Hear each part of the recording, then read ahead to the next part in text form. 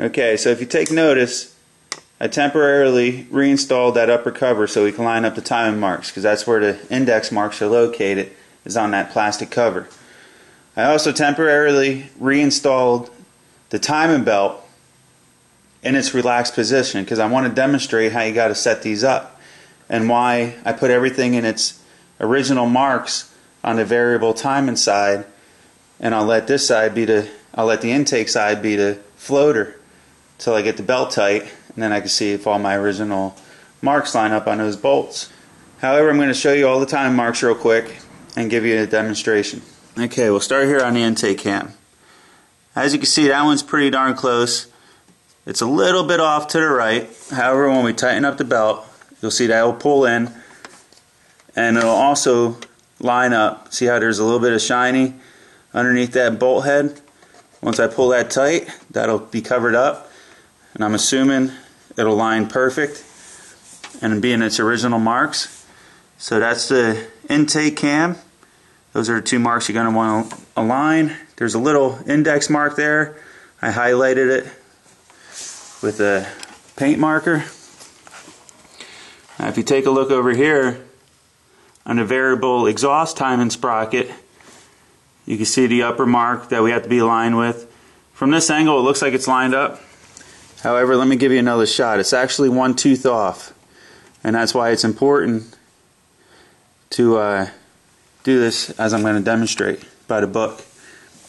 And remember, this whole time your cams are locked in, so that's your set time, and that's where everything's got to be locked and all these marks lined up. I got this wire loom tied up so I could give you guys a better shot, and also so I could gain better access. However, let me take this off for a minute. Right there's the timing mark on the cam. And if you come up, you'll see it's right there. It's hard to see, but it's one cog off. It's one cog off on the belt. Wish I could give you guys a good shot, but you can see it's lined up with the next cog to the right. Like you see there, if we look off to the left, you can see my yellow mark. The next cog to the right, you can see is lined up. So we're one cog off. Now I'll demonstrate how you're supposed to align these timing marks. Let's slide this belt back off. See how that moves? That's not the cam moving. That's the variable time mechanism. And we know we're one cog off. I'm going to reinstall the center plug. I took this out at the junkyard because I was going to remove this variable time sprocket. Then I opted not to because I didn't want to mess with the original setting. Figure it'll save me some time, and we're going to see if it does. Now if I have to move it, I will. However, I feel that as long as we didn't mess with the original marks and I got these in their original index marks, it's got to be dead on. So I'm going to reinstall this center plug.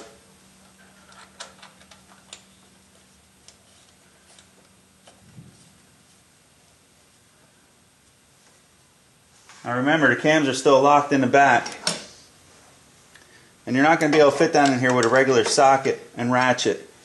So I'm using this thin kind of, it's similar to for using on belt tensioners. You could buy something similar to this. However, this is one I fabricated. I demonstrated these. I have a whole set that I made in one of my original videos. I think it was a Ford Explorer engine replacement for getting in real tight spots. It's pretty much a 1/4 or 3/16 flat stock with key stock, 1/2-inch key stock, and therefore you could install a socket and get in real tight clearances like this.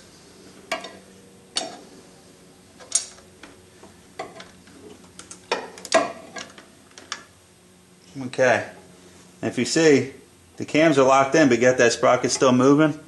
That's the variable timing. Works off of oil pressure. So we know we had to go one cog from the relaxed position.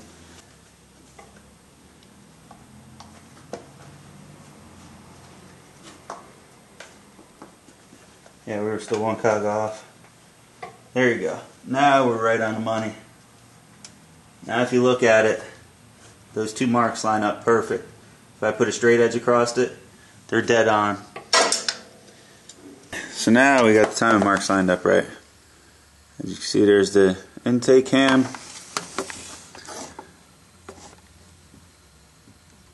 Exhaust cam. Now remember, when that's relaxed, it'll be one tooth off to the left. Then you turn it. One tooth. That's the automatic tensioner. Now you can see the time mark on the crank.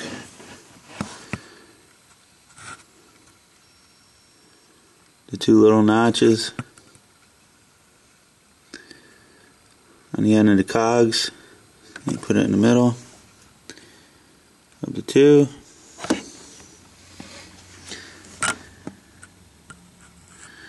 You see on the back side of the damper, got the mark. Okay, now we have tension all set. As you can see, I got a little on the tight side of the window. However, that'll be fine. I didn't have to turn a crank because, if you remember, we left this sprocket loose. So, and this one has the tension from the variable timing, so it was pulling all the slack to this side anyhow. So I just went and turned the tensioner, locked it in place. Now, as you can see, those marks are still aligned. The bottom mark's aligned. And now we're going to see how close these old bolt marks are to being aligned.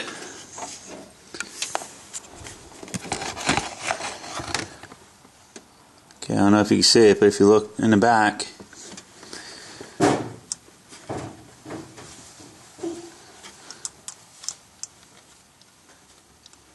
as you can see, it's right on the old marks. No shiny on either side. So that kind of proved my point for me.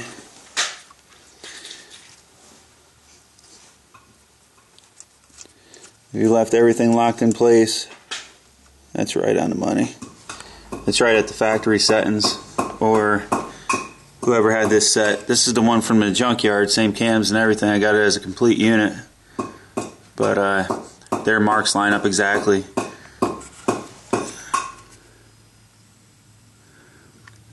And that's still aligned down there. Alright, we're good, guys. I'm going to take and tighten that cam down, and we'll start going to the next step.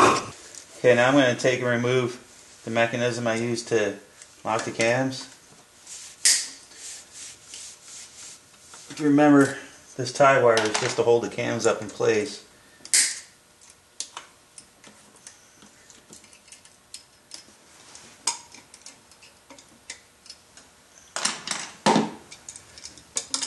This mechanism actually locked the cams in place. How can I? Hang on, buddy. We'll take and remove these. And now I got those removed. See the notches in the back of the cams? Now you get a clear picture on how this device works. I pretty much took a piece of flat stock and I milled a notch on both sides. Then I machined this piece of round stock to fit in and be able to adjust it. I machined this side of it to lock into the cam with very little play. So both sides have very little play. It's a pretty much precision. There's a couple thousandths, very minimal, maybe 1/1000th on each side. Then you simply put both of them into the cam notches, and then you lock it in place, and that'll keep the cams from spinning in either direction when you compress the cams.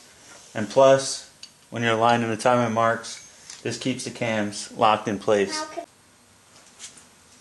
Okay, now I'm going to take and attempt to reinstall the intake manifold. You can see I got the gasket installed. The bottom bolts are notched. Same thing with the manifold, it's notched. However, I got to get these two coolant lines on. This is your inlet, this is your outlet, and this is just a vacuum hose of some sort. They got to be hooked up. Okay, I hope you can see this. I got the two hoses installed, so it's going to come in and go out, and that's where the small vacuum hose is going to be attached. This is a fly-by-wire setup, so there isn't a throttle cable. So that's what this connection is. Alright, let's try to install it.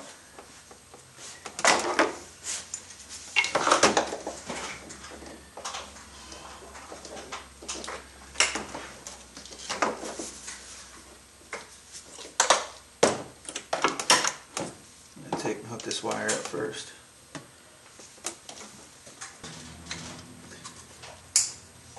Okay.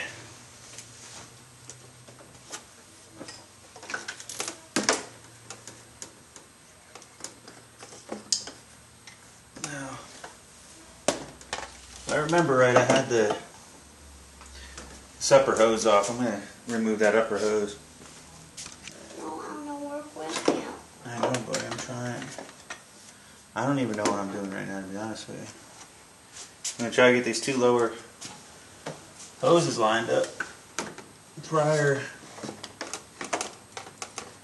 Yeah, remember that fuel line comes through one of these.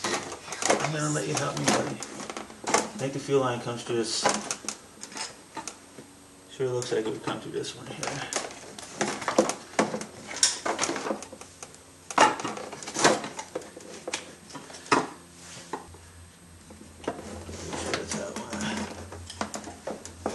This PVC one came up through the middle. Almost certain.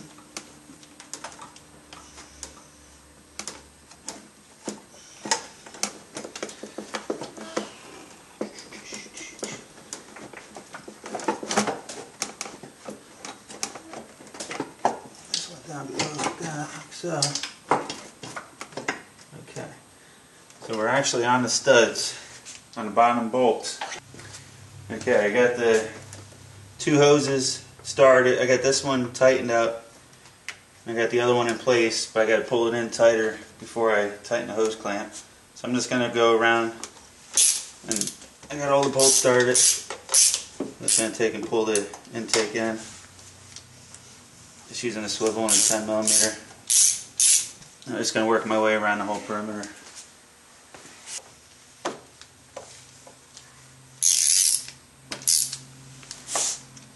Making them snug for now. There's 6 of them total. The 6" extension you can get right in there to this lower one. I started running and routing the vacuum hoses. I seen they had a few of them messed up. However, I figured it out now. As you can see, that one there comes out, goes around. It's got a check valve on it. I don't know if you can see it down in there. That's it. Just comes down, round. Got the check valve, and it comes out, goes to a T, right down there, and it goes to fresh air intake. Let me see if I can show you, in case you have trouble with this, like I did. Goes right down there to the fresh air, right before the turbo. Maybe follow it around. It's right there. On this side it comes up and around. If you follow it, comes around, and then right back there is a purge solenoid. And from there it goes to the charcoal canister. I know it's hard to follow. That one there comes from the intake. around back into that's the intercooling line, and it goes around and up to the brake booster.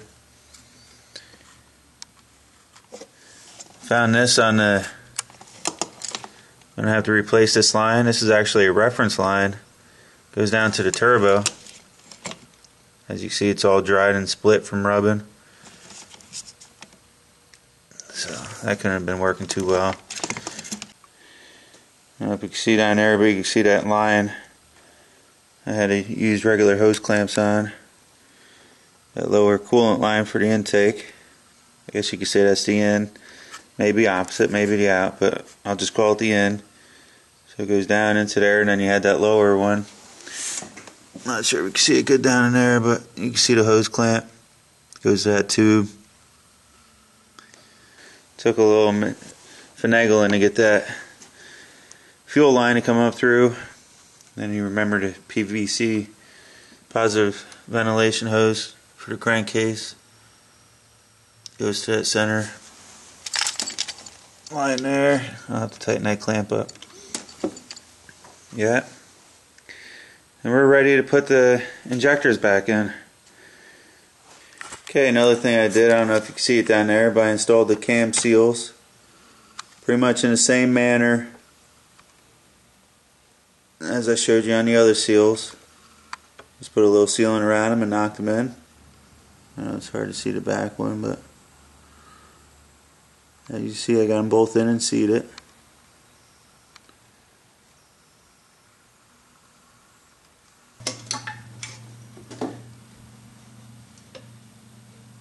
I got some Vaseline here. I'm just going to put a little bit around the seals. Make it a little easier sliding together, plus it lube them up a little bit. Just O-rings. Okie dokie.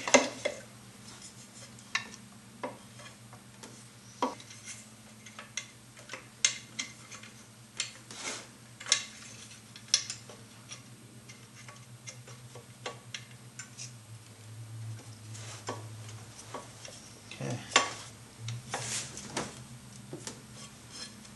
Feels like they all slid in nice.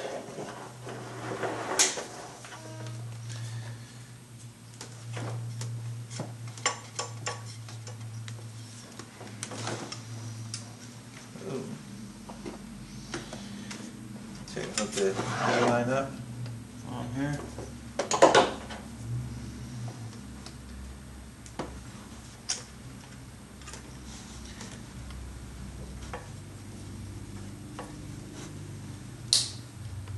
There you go. You should hear it seat like so. We get the retaining bolts.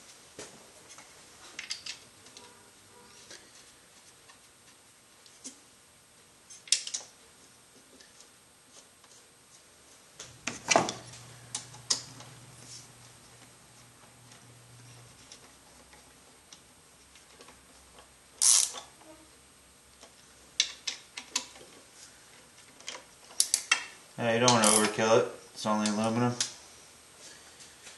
Alright. I guess we can put this upper hose back on, it won't be in the way.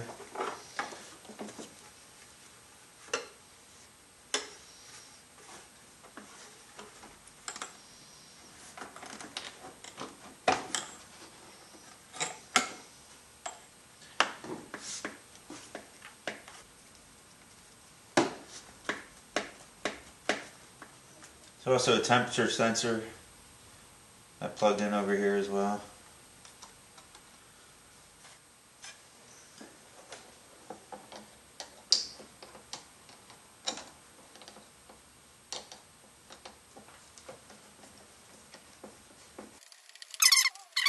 I'm just going to take and install this. This is just a dust cover.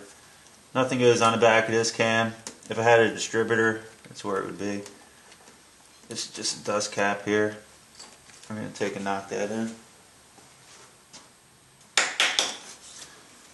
That's installed. Now if you recall where this pickup gets bolted, it's got to have a reference. Therefore this gets bolted on the back of this cam. you'll feel the notch.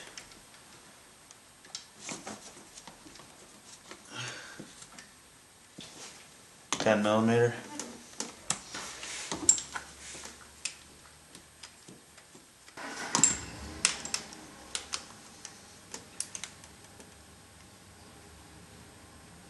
So it's nice and tight. Now I'm just going to take and install this pickup. And you can see it simply bolts on. This faces down and back. It goes on there like so. There's two little stubby ones.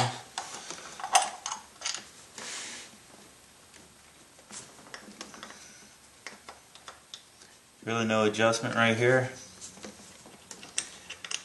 This was all done on that variable timing.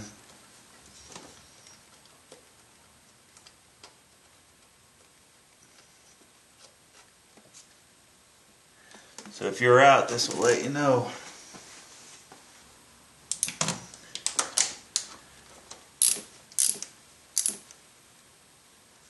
And I'm going to install this motor mount bracket. It goes down on the back side here.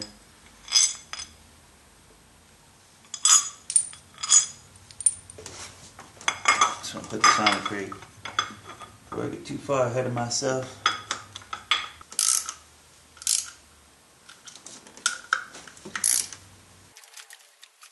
I'm going to put the smart close in now.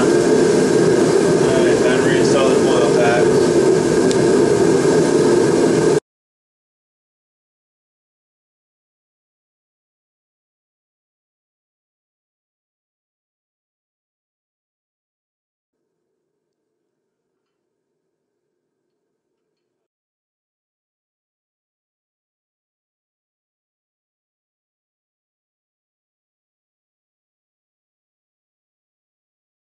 Install this top mount.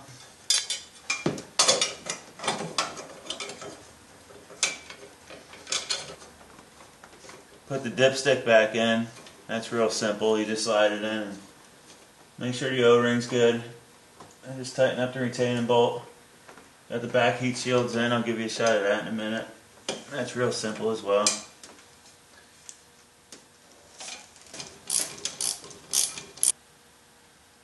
Okay. Sorry it's so dark in here, guys, and I keep skipping around. I just put the air cleaner box on it. Just has a bunch of clips around it. Still got to put the hose clamp on the tube and plug the mass airflow sensor in. I got the sensor hooks up right there, and then the harness clips in.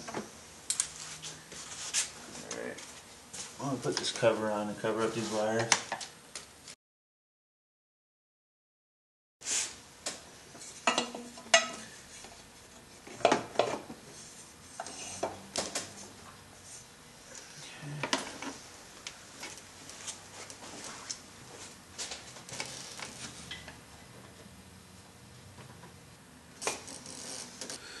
Come underneath here. I'm on that oil drain for the turbo. I just wanted to let you see where I was peeking into the turbo to see if I had any internal coolant leaks leaking into the oil. And as you can see, it has some residual oil in the passage, but I pressure tested it. I actually took the lines off the turbo and pressure tested the coolant side, not having any leakage. So I just wanted to show you guys that I did do a test on that as well. There's another thing of interest down here. I know it's hard to see, but it's a cooler, an oil cooler. As you can see, I bypassed that as well. And one of the steps of troubleshooting that I took to try to eliminate my process of elimination. Okay guys, I got everything back together. I got the coolant reservoir in. I got it topped off with antifreeze. Everything's clipped back in place. Got all the hoses hooked up. I'm pretty sure I got all the air out of the system. We'll find out shortly. Got the battery hooked back up. Just giving it a once over. Make sure I got everything. Looks good. So I guess there's only one thing left to do. See if this baby starts up. Alright, let's do the took. Moment of truth.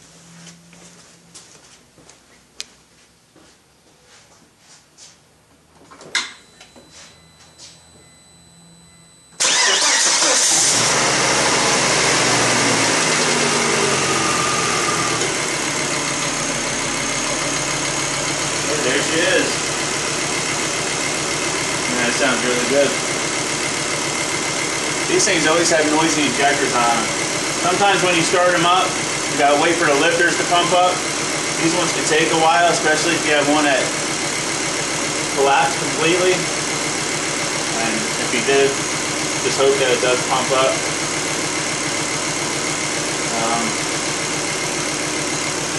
Yeah, those are the injectors. See how they quiet up when I push on them?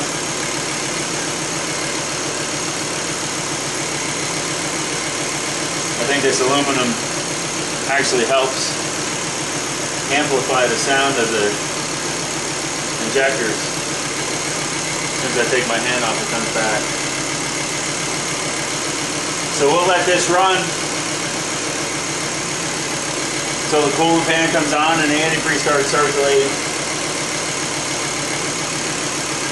And I'll get back to you. Sounds good so far, guys.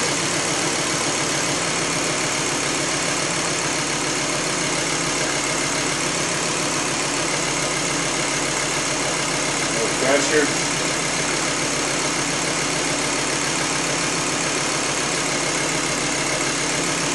This thing needs to pressurize almost immediately.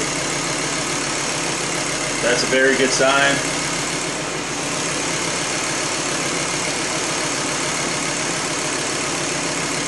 I'm gonna put this little breather tube on.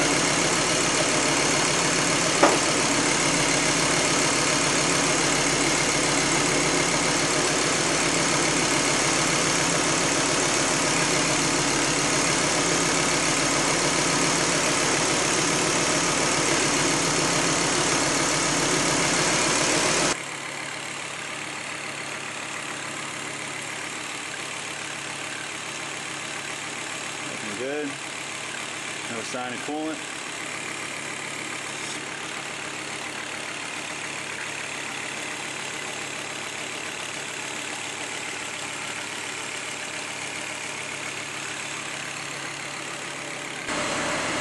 Well, we started this up right around 3:30, so it's been running for approximately 35 minutes. Fan's been kicking on and off the way it should. She hangs right around half. She'll climb right up to that next mark and then the fan will kick on any second now. And then it'll drop back down. But that's about it, guys. Getting ready to take her for a test spin. No lights. It's always a good sign. There goes the coolant fan. Probably too dark in there, but you can probably hear it. Coolant fan just kicked on.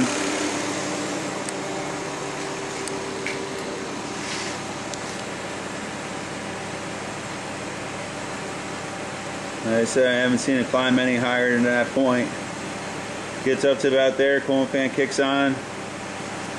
And a couple seconds later, you'll hear it shut off. There you go, it just went off. I think we got it, guys. It's running much better, it's smoother, doesn't have that miss it had when it first came in. It's not building nearly as much pressure as it did. I'm not seeing any signs of the coolant getting into the oil. It's been running now for over an hour. I just shut it off. And it seems to be going up to temp, circulating. Fan's kicking on. Everything's working the way it should. I'm going to take it for a ride, run it a couple days. If anything new happens to pop up, I'll keep you guys informed. You guys know. Alright, till next time, guys. Have a good one. Thanks for watching. Don't forget to subscribe. And thumbs up and rate this video if you like it. And I always look forward to reading your comments, guys. So, please do. Have a good one.